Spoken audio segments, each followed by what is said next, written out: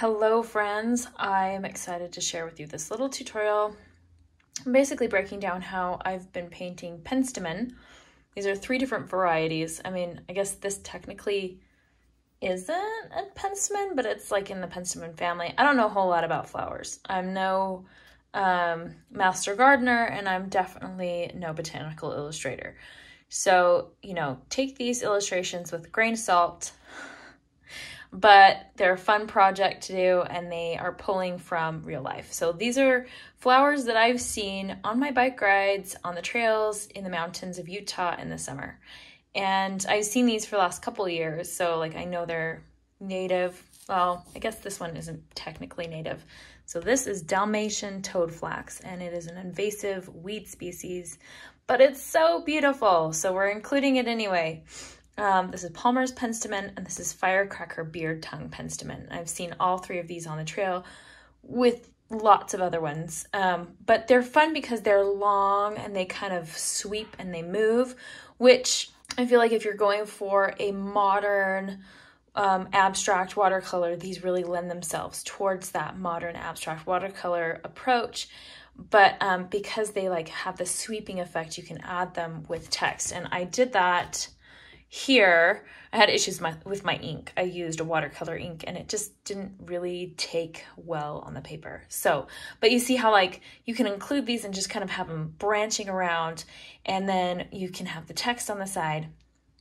So I'll show you how we can frame this and add text with it, which is one of the things that I feel like is a little bit hard for calligraphers sometimes, at least me, where I want to have these artistic illustrative elements and I want to have the text, and I don't really know how to combine the two. So I feel like this really works well because this sweeps around, this kind of lends itself into a flourish, and it creates this oval shape that hugs this text right here. So that's kind of what we're thinking about. Let's talk about the structure of Palmer's PENSTEMON and Firecracker Beard Tongue PENSTEMON. Palmer's PENSTEMON and the Dalmatian toadflax, I feel like are very similar in the way that they're structured. They're just one's pink and one's yellow. So Palmer's PENSTEMON, it has these pink blossoms that are almost in the shape of popcorn. So you think about popcorn kernels, this long stem, and inside the popcorn kernels is this darker color because PENSTEMON is in the Snapdragon family. So you have this opening right here. And then you have your nice long stalk. And with with all of these, you have the same structure of leaf where you have a teardrop shaped leaf. And some of them are more triangular shaped. And then the stalk kind of comes out from there. So that's what we're doing. We're foreshortening these. And there are 2, you've got the stem, and then you've got one leaf that comes out of here and one leaf that comes out of here. And they're wider towards the stalk and tapered at both ends. So that's what we're trying to represent here. Now with Firecracker, the Beard Tongue PENSTEMON, you have this nice long stalk that curves, and then you have a little seedling bead thing up at the top. And then you have your flowers kind of stem from here. And sometimes you'll have 2 flowers blossom from the same point on the stalk. Sometimes it's just one and you have this whole row of flowers kind of coming sequentially down like you see right here. This, it's more of a tubular,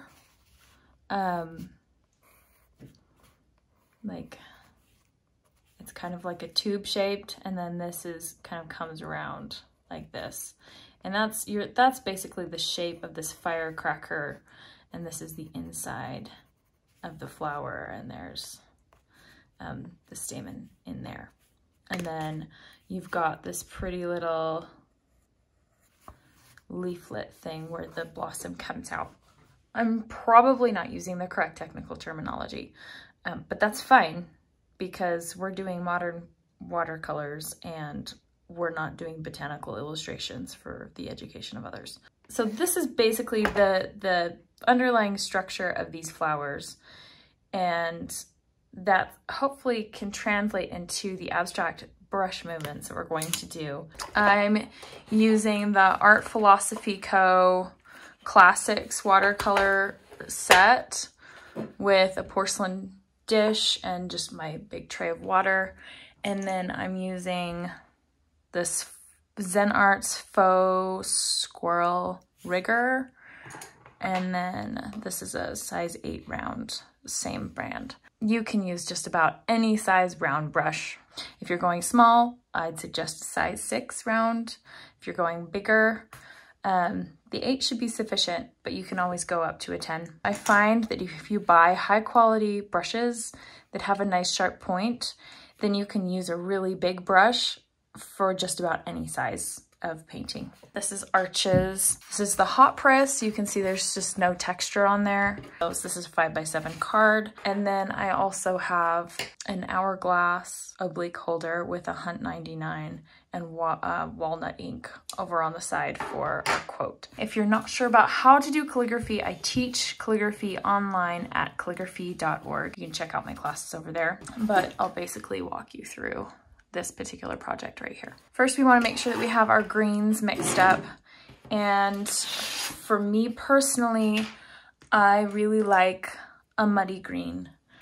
I think it's important to have just that little bit of earthiness to the green. I like to add a little bit of orange. Now the orange, it's not a direct opposite, but it's coming from the red family, which is a compliment, but it has that yellow in it. So it keeps the brightness, but it adds just a little bit more depth to it. So that's why I'm adding the orange there. With that little bit of orange, you get a lot more depth in there and it just looks more true to life. First, we're gonna start with the Palmer's Penstemon, the pink blossom. I'm gonna grab my opera pink and I'm gonna mix it in with some white just to calm that down. Now, if you wanna lighten up any pigment on your palette, just add water, but this color is just so vibrant, I want to tame it. So the white is going to do that. That's a fair amount calmer than the original pigment. It's just still a little bit on the primary side for me. So I'm gonna add just a touch of orange. Okay, so we've got our colors for the Palmer Penstemon. We're going to start with the blossoms, and the blossoms we're gonna curve around this way. We're gonna have just some bigger blossoms and then they taper off. For this part, I'm gonna use my size 8 round. Get our pigment and just start creating these like little popcorn shapes and just arch our way around. Inside the interior space of the Palmer's Penstemon, we've got a couple things going on. You've got a little bit of yellow, because you do see the stamen. And sometimes you see it darkens towards the middle. So I'm just gonna have the dots of yellow and gonna let that pigment bloom inside there as I work on the stem. Everything's just like kind of wet. So I'm gonna bring this up and the stem is gonna bleed into this pink just a little bit. And that is what adds that iconic sort of abstract modern watercolor. And then I'm going to add some little buds towards the end. And the leaves start small at the top and then they get bigger. You wanna add these leaves kind of coming from either side. So I'm foreshortening this particular leaf. See how I'm adding that point right here? And then this side's gonna point, and we're looking at it more profile. And this is foreshortened. We can keep working our way down, or we can just kind of add more leaves just a little later. So there's our Palmer Penstemon. And this is a great filler if you're doing other bouquets. It's just so pretty and it kind of arcs around so it can create that nice movement. Okay, the next thing we're going to do is the Dalmatian toad flax. I've got all that nice muddy green already worked up, and I'm gonna do the stem first and then the blossom second. So I'm using the rigger, making it a little darker, and I'm gonna put it behind this guy. Maybe I'll put in another one over here. One of the reasons why we work with a nice high quality paper is the really good papers keeps the pigments wet longer, so you can work with it a little bit more easily. So with this Dalmatian toad flax, it's like a snapdragon and it's got this fun little bloom. It's kind of round and popcorny shaped, but then it has a spur that comes off the bottom like you would see on a columbine or something. So we're just gonna create those shapes coming around, and we're just using a regular yellow. And then I'm coming through and just pulling and creating those spurs. They just kind of come off the side. Okay, now I'm gonna finish out the rest of the stem. You can do this in either order, but I just felt like doing the stem first. You see how you can let that blossom happen. Okay, now we need to add the leaves in. And the leaves are taking on that same structure where you have 2 leaves on either side of the stem, and they're pointed at the ends. So I'm just adding that. So one thing that I'm noticing about this the toad flax, is that at the top, the leaves come up, and then towards the bottom, the leaves come out more perpendicular.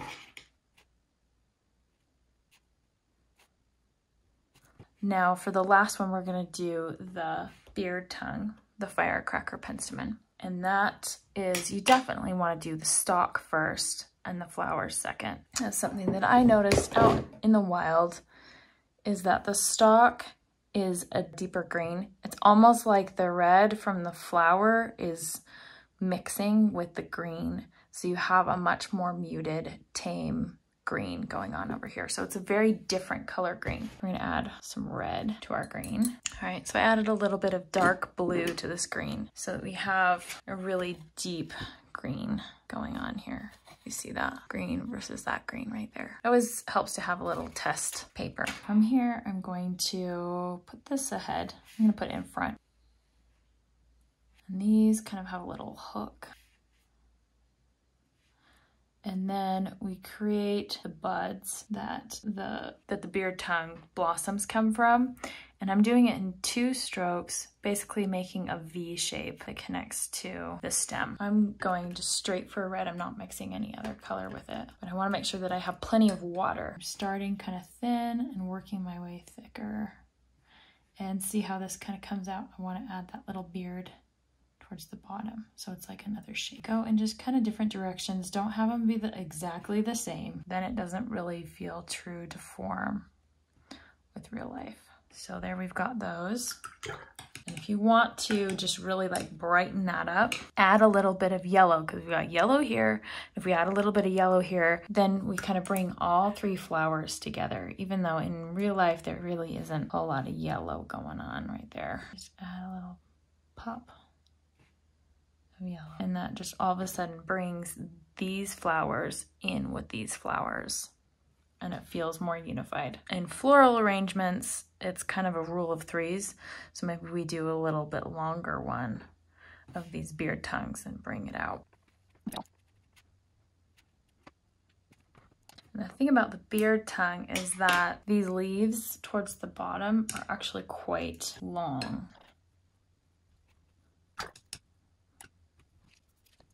Now I'm gonna finish out these. Add some longer leaves in here. So we've got this fun, full shape coming down the side. And then we can add our text over here on this side. We're gonna add that to that. First, I'm going to write in my lines and get my pen. I'm using walnut ink, 199 nib, and an hourglass holder from Paper and Ink Arts. And I've sped up the video 200% just because we are at 14 minutes right now and I didn't want this to be boring you to tears. So I have chosen to lay my calligraphy behind. So I pick up my nib and sort of follow the line as if the text were behind the watercolors. I feel like that really integrates the watercolor and the text nicely together. And you may notice I am not crossing my T or looping my K just yet. This is, you know, I had an idea for how this composition would go, but I was too lazy to really like plot it out. So this is my cheat method for plotting out my flourishes. I do them all after the fact.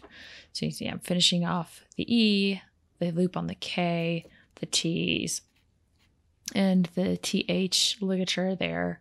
So just, you know, trying to keep everything kind of coordinating nice. And then this was not the ideal nib to use for such a small lower or, you know, print text, but we just went with it anyway. I was too lazy to get up and get a different nib. But I feel like it works just fine. So there you have it, a little art project based off of the flowers you can find on the trails in Utah. Thank you so much for watching, and if you'd like to learn more about calligraphy, check out my online classes at calligraphy.org, and stay tuned for more watercolor videos and real-time calligraphy videos, and have a good one.